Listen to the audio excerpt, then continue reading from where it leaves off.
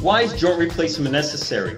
For lower extremity joint replacements such as hip and knee arthroplasty or total joint replacement, we do for three things. One is to relieve pain. Two is to bring you back to a more comfortable level of activity. And three is lifestyle. If you have tried conservative non-operative treatment, which can include anti-inflammatory medications, weight loss, exercises, injections, and they no longer provide you the relief, joint replacement may be an option for you.